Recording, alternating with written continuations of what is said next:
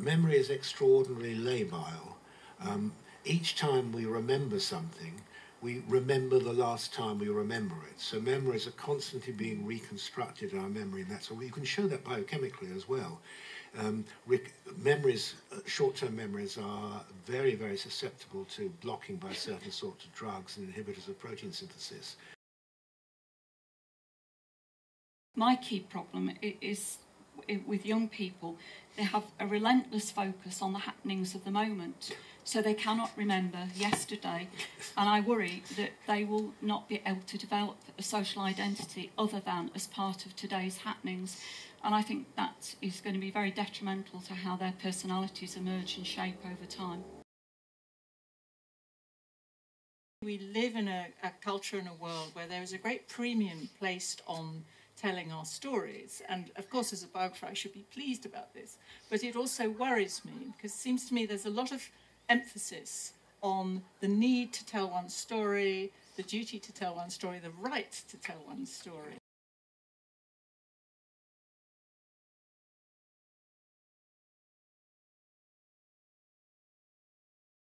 Hi, thank you very much for coming to the session.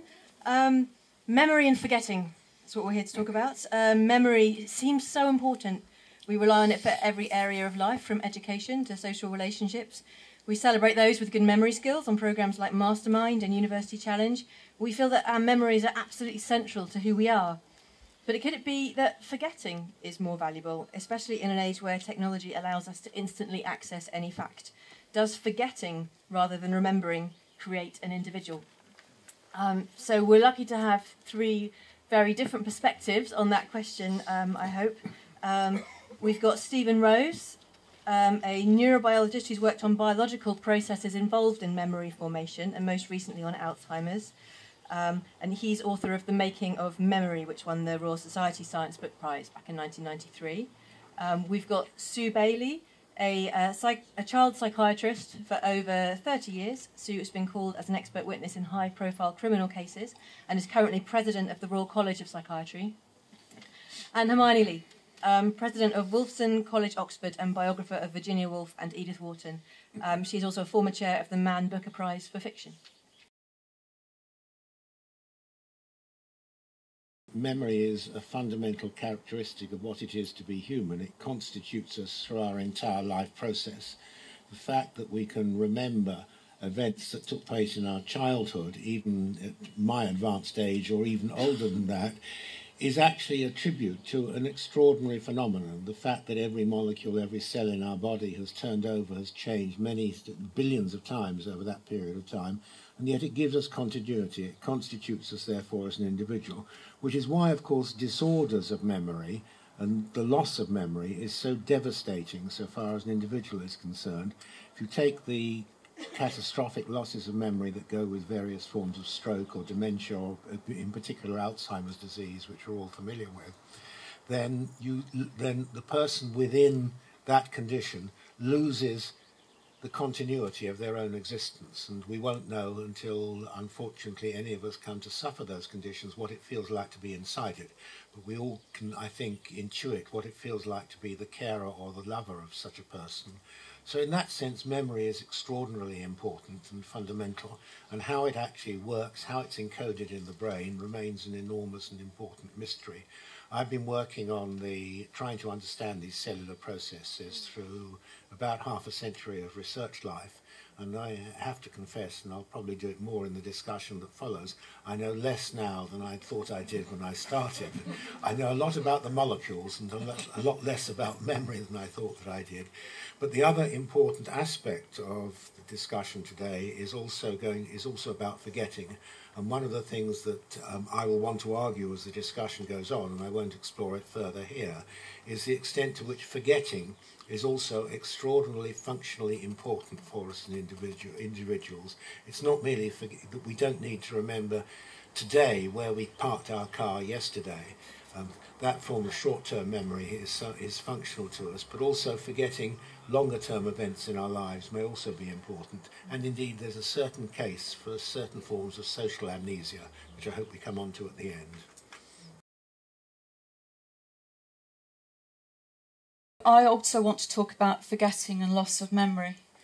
It leaves you with no sense of identity, no ability to form relationships, and no concept of future. Living and dying with dementia, fading away, not knowing you. Everyone is a stranger. You forget everything about what makes you. What is left becomes a vacant, staring shell, without a history, without a future. If you don't know where you've been, you don't know where you are going. This leaves you fearful of and about everything. People avoid you and don't know what is happening. They treat you like the person you were, or worse still, they treat you like a child. But you are neither. You are trapped. Collective memory, peoples of memory, tribal identities can lead to good and bad in equal measure. The Holocaust gives the Jewish community a sense of purpose and future. But conflicts across the world and closer to home this week on the streets of Greenwich have arisen out of collective memories, however laid down or fashioned through history and teaching. In my day-to-day work, I deal with people who've experienced trauma. And Stephen's already given you the neuroscience, but part of the neuroscience is the affective, the feeling state that goes with trauma. And it's my challenge to work with patients to help them move through their trauma. And to do that, we have to deal with the autonomic nervous system, which gives these dreadful feeling states that go with traumatised memories. And we have to get the prefrontal cortex to inhibit that autonomic arousal so people can find calm and peace, not that they forget the trauma that's been done to them, but they can start to live with it and look forward. I'm not a scientist, I'm a biographer, and I wanted to start with a tiny short story about memory. The philosopher Isaiah Berlin went to visit the Russian poet Anna Akhmatova in Leningrad in 1945, and he spent what he would then describe as an unforgettable night talking to Anna Akhmatova about poetry and about what had happened under Stalin and about mutual friends and about their lives. Incredibly intense meeting. He didn't write it down.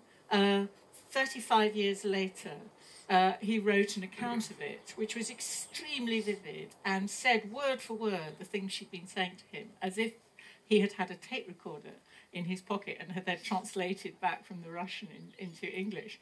And he heads this essay, Meetings with Russian Writers, with a quote from Akhmatova, which says, every attempt to produce coherent memories amounts to falsification.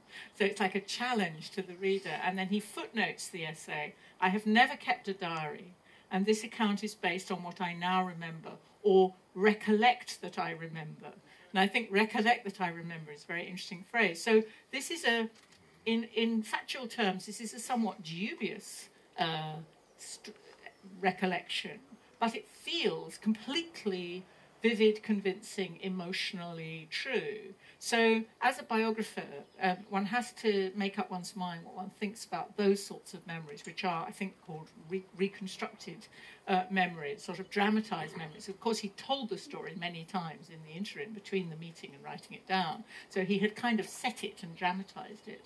So there's a question about whether one should value such memories as absolutely true, or whether the important thing about them is that they are true to the person who tells them. And so it's what the meaning is for them, for that, what I recollect that I remember. So that's one thing I would be very interested in hearing about, the value of such memories. And then, and just like Stephen, the other thing that I'm very interested in thinking about is the value of forgetting and the usefulness of forgetting.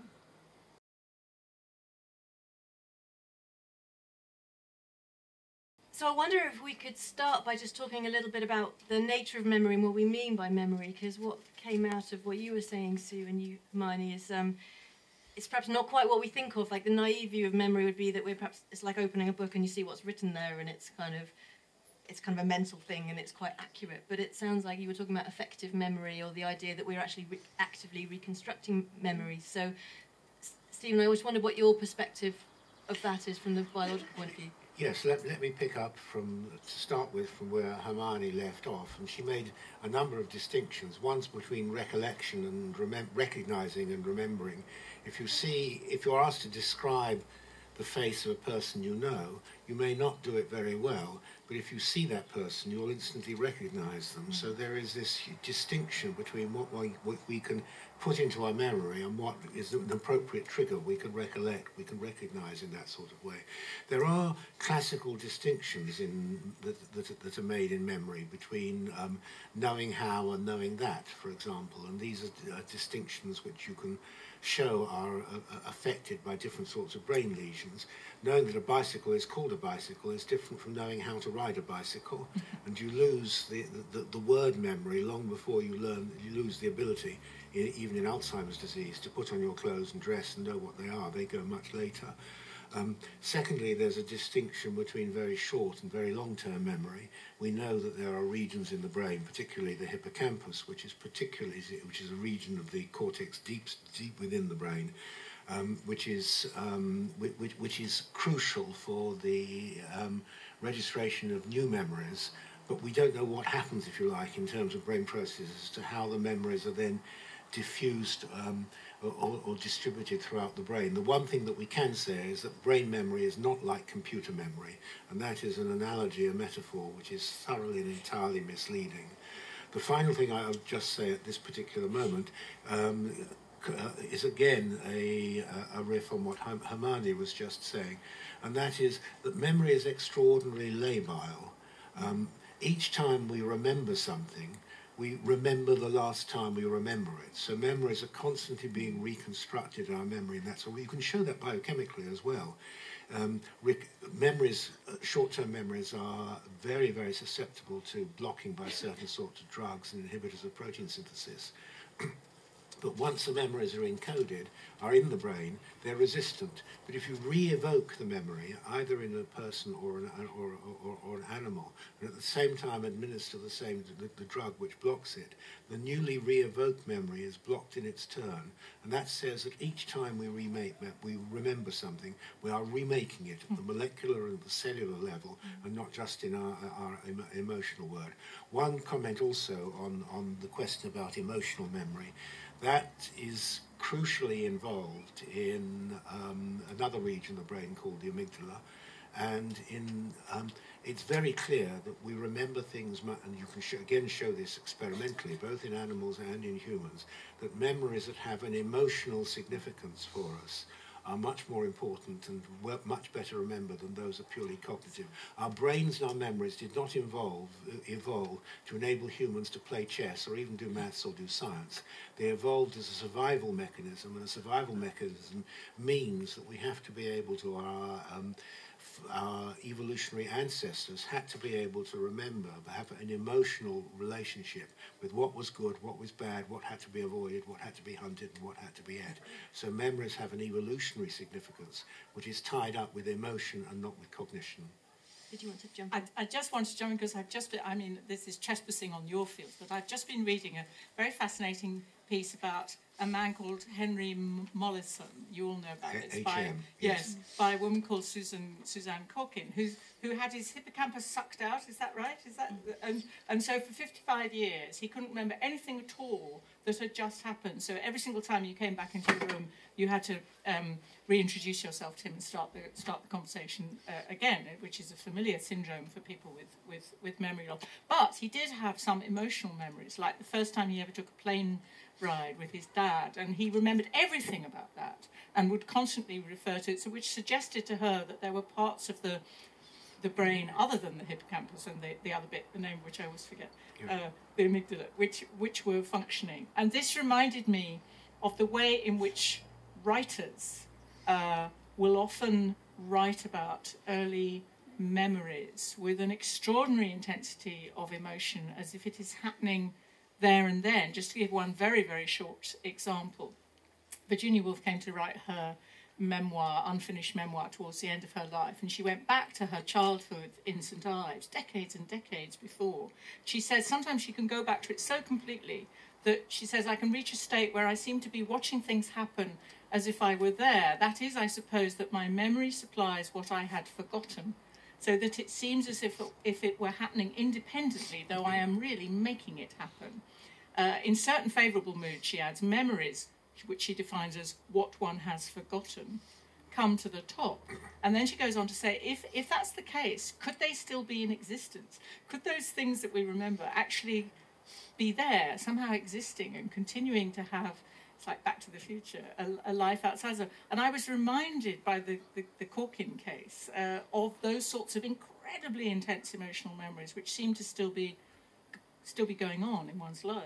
This is scientifically It's a nice diagnosed. resonance between the scientific understanding and the literary one. So, Sue, I wanted to ask... Oh, sorry. No, I'm just saying, go ahead. I was. No, I'm interested in your take on emotional memory, and can that be separated from the informational content of memory? Well, maybe the best way is to give you a worked example. I deal with young people who kill other people, and the memory I hold is of a young man who killed his social worker, and we could all recognise that his mother and his social worker looked like each other. But 18 months into treating him, the evoked emotional memory was not of them looking similar. It was that his mother had a high-pitched, squeaky voice, and as a teenager she was always on his case, and the social worker had a high-pitched, squeaky voice. And this was the sensory modality in which was the trigger to him to kill his social worker. So I think emotional memories are very strong and very powerful. Can I ask you a question about that? Because there's a lot of therapeutic suggestions which says that it's a good idea to re-evoke suppressed and hidden memories in what's called post-traumatic stress disorder and so on. One argument is you re-evoke the memory, and then you can actually introduce a drug which will erase the memory. Anyone who's seen the film Gattaca knows that sort of story. But I'm not at all sure whether the Freudian idea or that idea of re-evoking memory in order to come to terms with it is better than forgetting it. I think medical psychotherapists would say it is better to re-evoke the memory, and they wouldn't particularly look to pharmacological treatments. They'd look to working through with the patient in a doctor-patient relationship to calm that memory. But aren't there also arguments, I'm speaking out of ignorance, but aren't there also arguments that when there is a massive traumatic event psychotherapists, as it were, come to work with the people who have suffered the event and ask them to narrate their memory of the event. I have seen it said that this can actually be kind of counterproductive, or if it happens at the wrong time, it can mean that the trauma is replicated more acutely for a longer period of time. Is this gobbledygook, or is there something in there? No, there is substance in that, but I think the point is that the person in front of you needs to be at the right time in the right place to receive the help. And also, people talk about trauma, but the young people I work with, unfortunately, have multiple layers of trauma. So sometimes people are dealing with the wrong trauma, and sometimes what to us seems a serious trauma is not. They've sailed through that, and it's something that seems very minor to us, which is huge to them. And I don't know whether there's any evidence of being able to distinguish that in the brain. I don't think so, no. I mean, you can't really distinguish sites of memory in the brain, apart from knowing what the hippocampus does. Once the memories have become, if you diffuse through the brain, the whole brain is a dynamic system, and the encoding is a mystery. So we know, as experimental scientists, very much more about what happens in learning when we can look at them in experimental animals or even in brain imaging. You can look at the molecular and cellular things that are going on in the hippocampus, in other brain regions. We don't know anything about where memory is between the time someone has learnt something and the time they remember it. I mean, it could be anywhere. If you listen to Rupert Sheldrake, it's not in the brain at all. I'm not inclined to go that far. I just wanted to say something about HM, who is a lot of our understanding of brain processes in general come from accidents and injuries. And HM is the most famous iatrogenic accident in brain history, and he was studied for sort of 50 years and produced endless theses and research papers, not necessarily to his own advantage. But the important thing about HM's memory is that he could remember very well everything that happened up to the time of the time when the hippocampus was removed. He didn't need the hippocampus to re-invoke those memories. They were somewhere else in the brain and could be recalled. But as Hermione said, nothing new could he hold for more than a few seconds. But would it be correct then never to talk about memory? Is memory a misconception? Should we always be talking about memories or memorizing? Or... I think we should always talk about learning and remembering as active nouns, of active verbs, rather than a noun which reifies a thing as if it's not like a computer memory.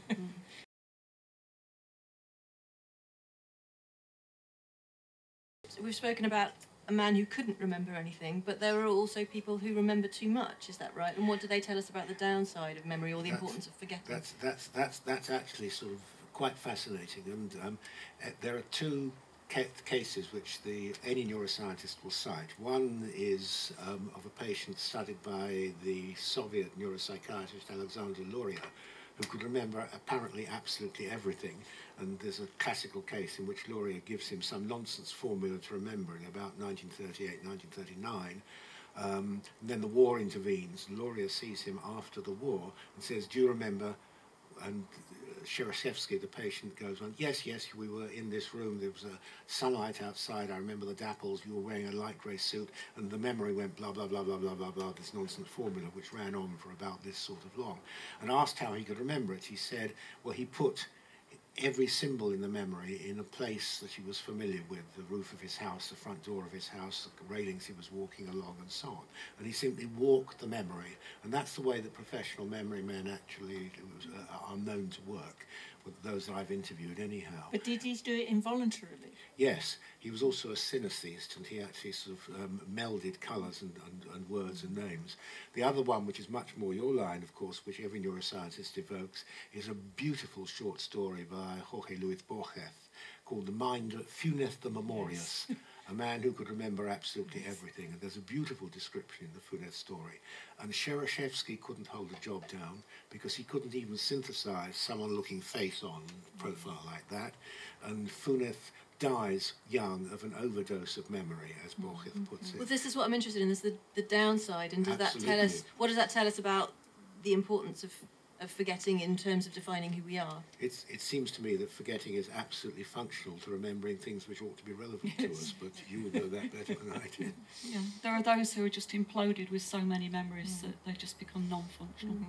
And how do you go about forgetting something, though? If you want to forget a painful memory, because it's a passive thing, not an active thing. You can't will yourself to forget something, or can you?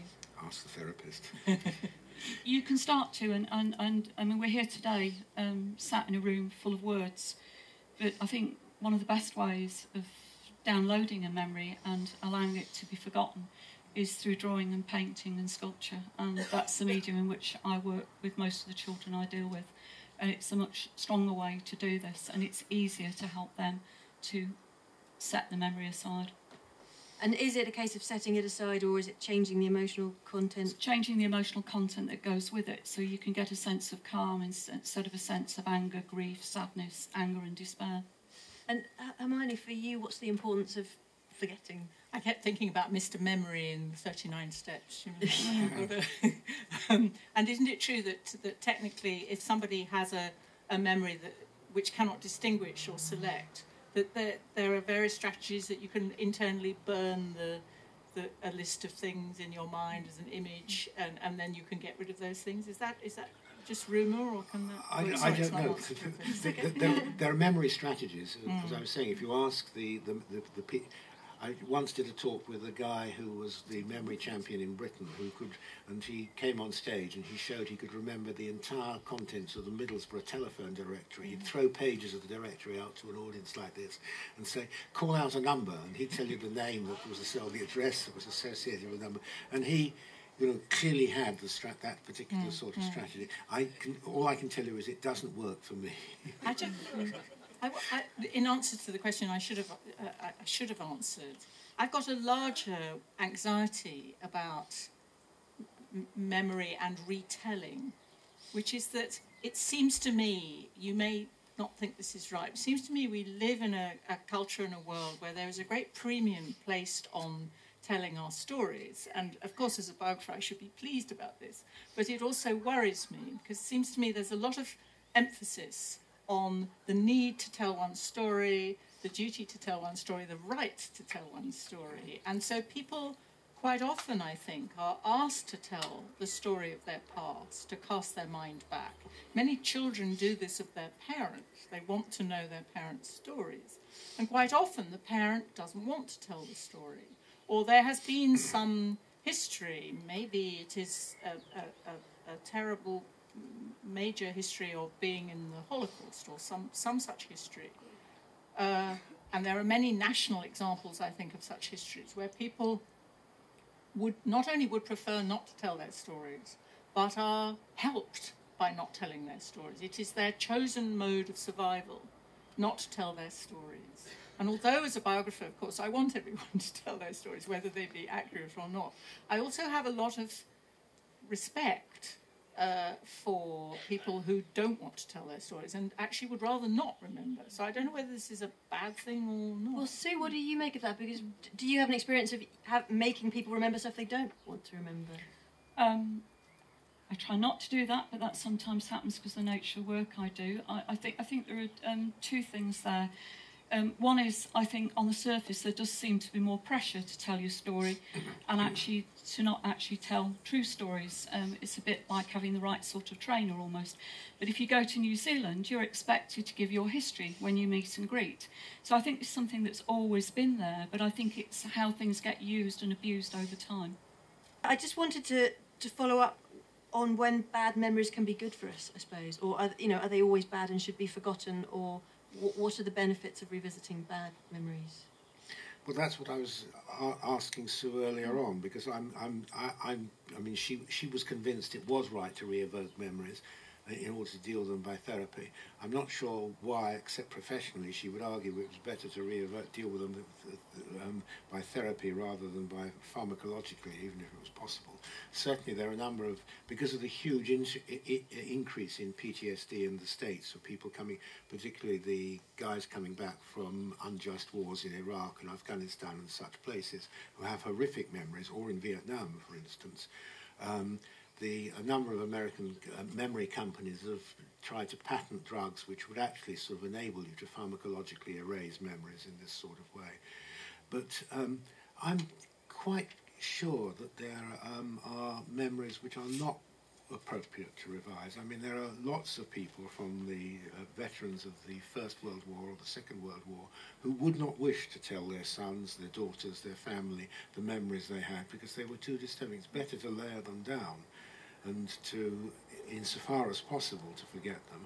Whether anything is really completely forgotten or is simply inaccessible is something, again, we've actually sort of no way of actually making that distinction. Is it a form of, I'm thinking of the First World War song that Joan Little used in Oh What a Lovely War, you know, oh, we'll never tell them, no, we'll never tell them, we'll say there was a war somewhere, but damned if we knew where. Yeah. Is it a form of stoicism, a sort of idea, kind of a stiff upper lip idea that one shouldn't talk about one's sufferings that has perhaps gone? I think it's a form of actually layering something down so you can get on with the rest of your life. But I mean, I'm not sure that Sue would agree with that. I think the problem with not evoking the memories is that they come up and get you. It's a very unexpected time in a different part of your life cycle when you're having your children or even your grandchildren. I agree with you from World War I. There was this sense of stoicism. So my father-in-law left Poland during the war. We never spoke to him about it. He never talked about it. And he died with that. Do you think that was bad for him, or did you respect it? Or I respected him. I think in this day and age there's this pressure to out everything, which goes with all the rest of things that goes with culture and celebs. And so I think it's a shifting culture that's partly putting pressure on. But do we not learn from those experiences? If you just put them down and never go back to them, aren't they almost wasted in a sense? Or if I put it in a slightly more personal way, I mean, if each of you had the choice to erase your most painful memory, would you do that? Or would you feel that would somehow change who you are in a way that you wouldn't want? Definitely not. That's part of me. That's part of who I am. Well, I may have erased the most painful memories already, so I only have a second painful. I want to discuss this. You've forgotten whether you have or not. Yes, that's right. No, I was thinking there was a very interesting piece, and I'm going to get this slightly wrong, but people will correct me, by Oliver Sacks recently, where he was talking about this is a painful memory or an agitating memory, a dramatic memory of being in the war as a little boy with his family and his brother, and the house was bombed, and he vividly remembered passing the buckets of water along the street back to the house. And he published this memory. He told the story, and his brother, older brother, got in touch with him and said, actually, you weren't there. I passed the buckets. I told you about it. but you actually weren't there. And he, Oliver Sacks of all people, was completely astonished and dumbfounded by this, and realised that one of his most painful memories was not his own memory. But that makes a very important point, because the memory was real to him, because it had been remade. So the distinction that we always have to have is between, if you like, a historical narrative and a personal narrative, and they don't match up. I mean, you remember things that have happened to you because I have wartime memories as well, and whether they're things that I've been told or things that happened to me is a little unclear. Sometimes the memories are classically those of a child. Our memory forms actually change around sometime in 8 and 10. Most early childhood memories are eidetic, they're sort of photographic memories, and you remember things as snapshots, as pictures, an intense sense, and so on. The sorts of linear memories that we have now as adults only really sort of begin to clock in sort of around the age of 8 or 10 and so on. But I think there are some things that you have memories of as a child which are only child memories. They have to be, because you see adults in a particular enlarged sort of way, in a way that has to be a child memory and not, as it were, a told memory. But is that semantic? When you say there are lots of wartime episodes of people passing buckets in the street in the Blitz and the sorts of things that happen to families in the Blitz, could one, as it were, appropriate that as a semantic memory so that you think it's part of your own experience? Sure. That happens, right?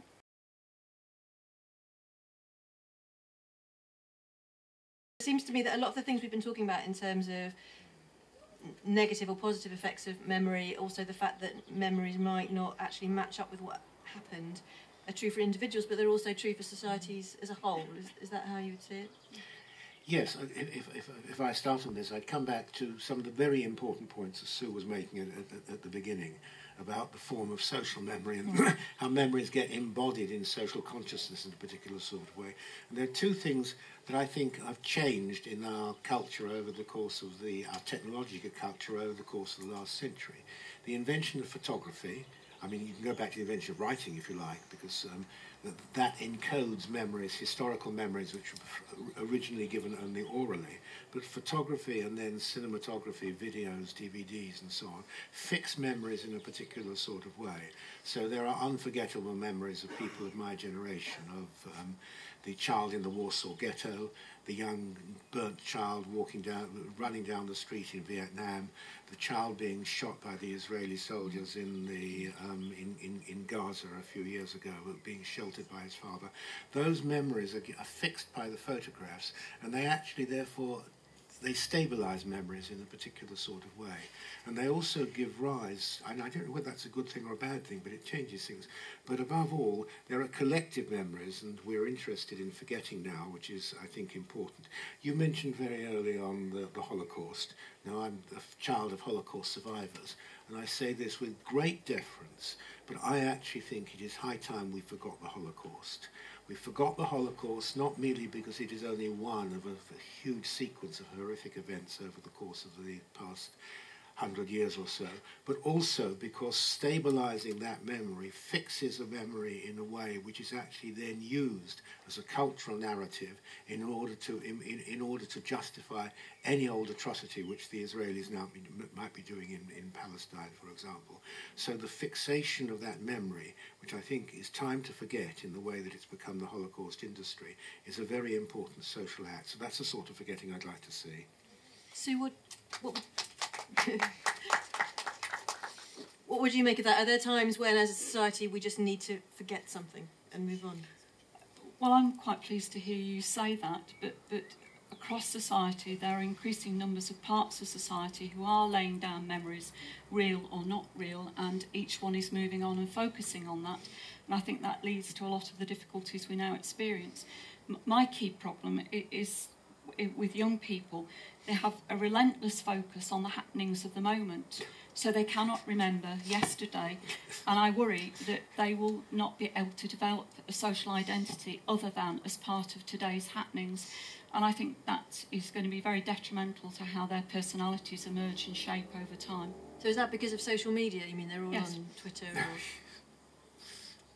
Or... do you see the same? Do you see that? I wasn't so much thinking about that, but about the question of remembering, a national remembering of the past, which of course is also a rewriting. We all rewrite our pasts, we know that. nations rewrite their past. It's called fabulation. And they also memorialise their past. And so one of the things that I find difficult, for instance, is the wearing of poppies. I know why we wear poppies or want to wear poppies for the end, to mark the end of a war, to mark the deaths in the war, to mark the sacrifices in that war. The wearing of poppies has shifted to encompass other wars, which we might not feel quite the same about as we feel about the First World War and the Second World War. But the wearing of poppies has also become a sort of convention, or something that, you know, all public figures must do in the kind of 3-week run-up to the 11th of the 11th. And it's almost as if the wearing of poppies has become a distortion of what it is meant to memorialise, so that I sometimes worry that I don't mean it's a celebration, it's obviously a celebration of courage and sacrifice, but I sometimes worry that it stops us thinking about the horrific nature of what is being remembered. So there are forms of memorialising which make me anxious. I mean, it's kind of become a cliche, it's almost shorthand that you don't have to think about it's the original become in a a way. public necessity as if you are a public figure appearing on the television to wear your poppy. You can get white ones. Yes, you can. I had one more question for you all before we move on to a general Q&A session with the audience. So it sounds like our memories aren't accurate, that sort of historically accurate, and we do tend to rewrite them. And my understanding is that there's actually sort of psychological benefits in doing that, in the way that we choose to remember perhaps the positive things more than the negative things. So to be sort of psychologically healthy, you need to rewrite your past. But then with technology now, when photographs are being taken of every single moment and being put online, and with everybody blogging, we're being confronted with the actual reality of our past all the time. So is that a problem, that we're not going to be able to rewrite our past in the way that we have done previously? I think it changes us. Go back into family photographs of events you've actually forgotten, and I think it changes the way you actually view your own life, being able to doing that. Whether it's for good or bad, I simply don't know, but that we can't regard the existence of having memories as outside the culture and the technology and the society in which we live. They're actually totally embedded in that, just as we are as individuals. I just worry that children in the next generation are going to become the 15-second memory goldfish. Yeah, well. But also, we all know that photographs are incredibly misleading about the past. You know, we all look at our family photographs when we're all lined up smiling in front of the turkey or whatever it is, and actually someone was having an incredible strop-off shot just a minute before, and someone else was about to walk out of the room and the turkey wasn't cooked properly anyway. And so these kind of endless memorials of our lives, they should be taken with huge pinches. They're just of as misleading as our memories. Well, I guess we'll leave it there. Can I just thank all of our speakers?